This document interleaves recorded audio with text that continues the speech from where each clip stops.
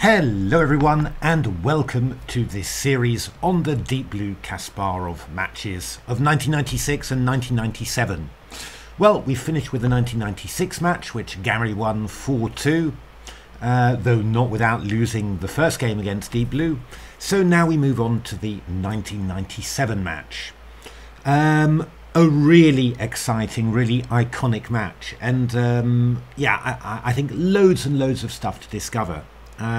What's really nice as well is that I've managed to get hold of the logs of Deep Blue from that match. So that also gives us a lot of insight into what Deep Blue was analysing as well. And there was a series of articles actually around 2015-16 by Albert Silver on Chessbase, who took a look at the logs, but I think this is the probably the most detailed look at them so far.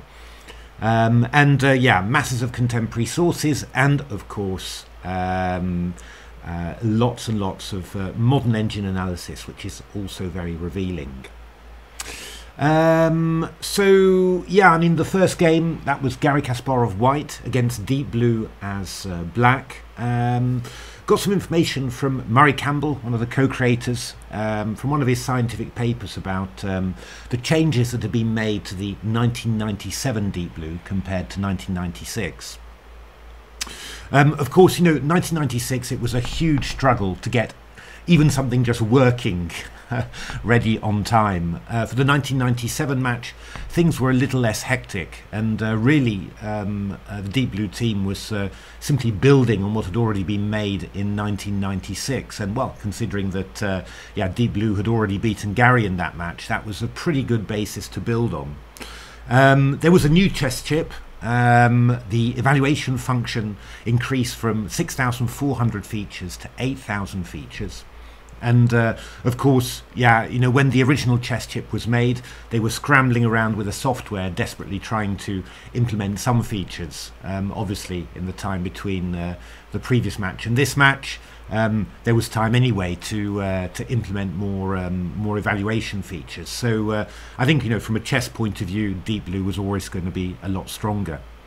There was also well, some hardware repetition detection in there, and also some specialized move generator modes. I'm reading from the paper there that, for example, generate all moves that attack an opponent's piece. It just meant that a lot of useful stuff was just being generated in hardware rather than in software.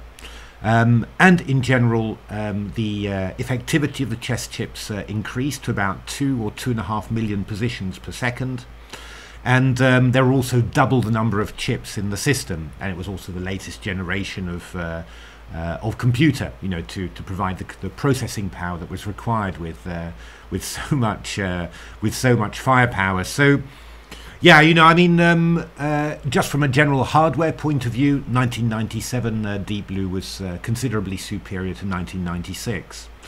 And they said that the maximum number of moves per second that they searched during the match was 330 million, which is, you know, pretty impressive. So, but that wasn't the only thing. Another key thing was that, actually, as Feng-hsiung describes in his book Behind Deep Blue, they really felt that they needed to up their game in terms of, yeah, match canniness, match preparation. And part of that was making some software tools to help with tuning the evaluation. So yeah, automated evaluation tuning, something yeah, very, very important when you've got so many features. And also for visualization. And I think the idea of those tools was really to help Joel Benjamin analyze together with a version of Deep Blue and you know, work out some things to teach it and some opening lines to recommend to it. Without those visualization tools, very, very hard to do any sort of consistent work.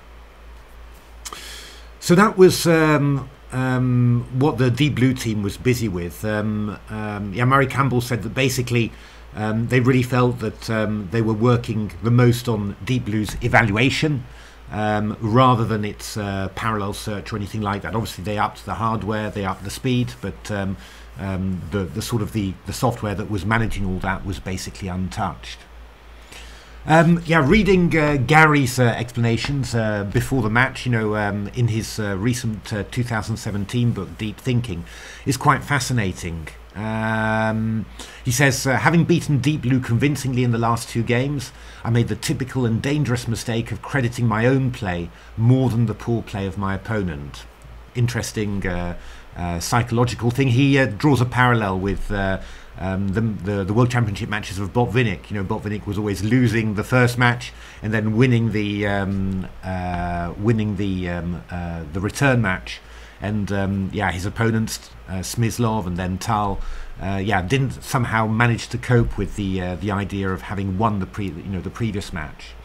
So he sort of attributes some sort of error in thinking to himself. I mean, to be honest, reading the book, I get the feeling that Garry had very much the idea, I think, in his head that he was sort of doing the chessy stuff, and the Deep Blue team was doing the sciencey stuff. So they were approaching it in terms, from a computer point of view, and he was approaching it from the chess point of view. And I think that seeing Deep Blue with quite a large chess team, obviously Joel Benjamin was there, but there were also some other American grandmasters who were hanging around, and also Michael Illescas as well, the Spanish grandmaster. He suddenly sort of felt that, it feels like he felt they were on his territory somehow. And that was a little bit worrying because, of course, Deep Blue was going to be calculating better and further than Garry could.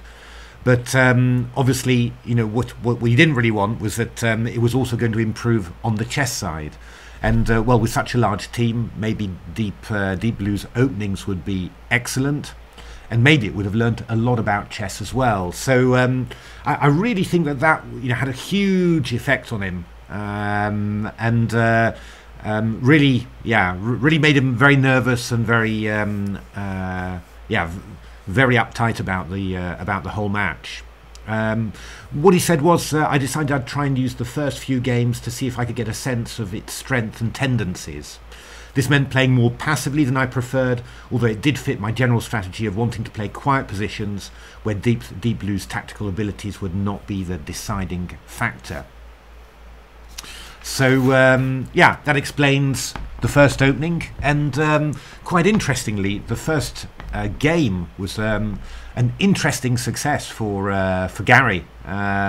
Quite amazing, in fact, but it also gave a very good pointer of some factors of Deep Blue's play that would become very important in the rest of the match. So let's have a look at it then.